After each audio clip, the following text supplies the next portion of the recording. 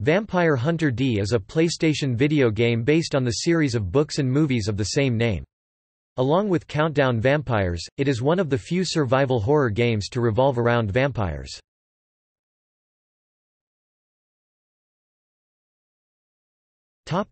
Gameplay. The gameplay is similar to the earlier games in the Resident Evil series, because characters are fully polygonal, whereas the backgrounds are pre-rendered.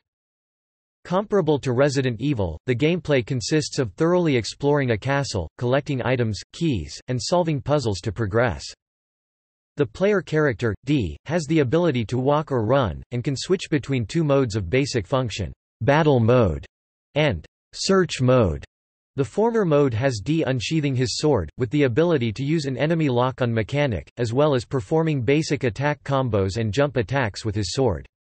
The latter mode has D's sword sheathed and allows the player to more easily pick up items and search environmental assets, since D is incapable of attacking with his sword outside of battle mode. D also has the ability to perform a dash attack by running toward an enemy and unsheathing his sword, immediately initiating a powerful sword strike. There are also defensive maneuvers D can employ. The game features the ability to block, as well as the ability to dodge enemy attacks in 3 different directions by double-tapping D-pad inputs. D can also use the left-hand character to absorb enemies after they've been damaged to a certain degree, unleash a powerful magic attack, and use a healing ability. D's left hand works on a meter that drains over time, and absorbing enemies fills the meter that allows D to use these specific powers, which can be toggled through in the inventory screen, or by cycling through them with the select button during gameplay.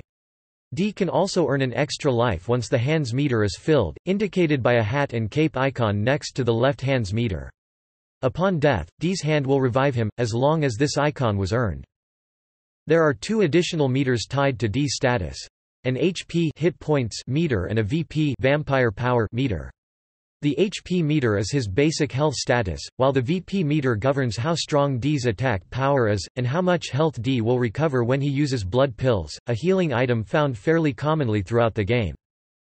Vampire Hunter D also employs an aforementioned inventory system. Along with environmental objects, maps, and keys, D can collect sub-weapons to use, such as wooden darts, flash bangs, and hand grenades.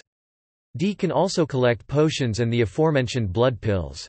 The potions will raise D's HP, but drains his VP. Blood pills will raise both meters. Alternatively, D can raise his VP meter by standing close to enemies and attacking, allowing D to absorb their blood. Throughout the game, D faces a number of different monsters and boss characters, and can use his sword and sub-weapons to defeat them. There are also seldom, simple platforming segments. Vampire Hunter D features 3 separate endings which can be earned respectively by visiting certain areas, collecting certain items, and making certain decisions throughout the game when prompted to do so.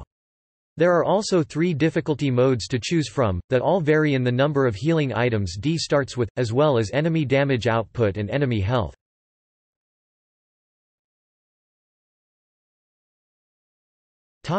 Story. The story of the game is similar to that of the second movie, Vampire Hunter D: Bloodlust, which, in turn, is based on the third novel. Essentially, D. A. Dampier, transliterated as Dunpeel, vampire hunter, is hired by an old man named Elborn to save his daughter Charlotte, who was kidnapped by a vampire, Meyer Link.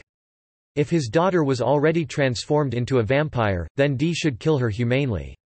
Also, Elborn's son hired a team of human vampire hunters known as the Marcus Brothers to serve as backup. There are a fairly large number of differences between the film and the game, however. The game's story is more streamlined and the whole of the story largely takes place inside of Camilla's castle. Only 2 of the Barbarois mutants, Benj and Mashira, appear as enemies, Caroline being not featured. Borgoff and Layla were the only members of the Marcus Brothers which were notably featured, with Layla actually becoming a playable character at one point. Kyle, Nolt, and Grove make few cameos in cutscenes, and later are found dead. There are 3 possible endings based on your actions in-game, one of which is similar to the end of the film.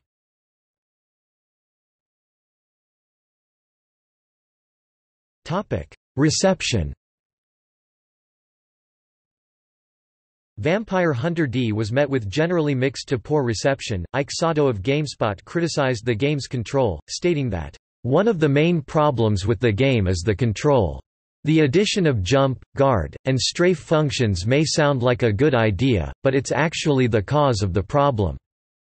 In the same review, the game's visuals and animations were also criticized, with the reviewer stating, "The motion of D drawing and putting away his sword is good, but many other animations are poor." Fan reception has generally been more positive than critical reception, with Vampire Hunter D holding aggregate user scores of 7.1, 10 and 6.4 on IGN and GameSpot, respectively.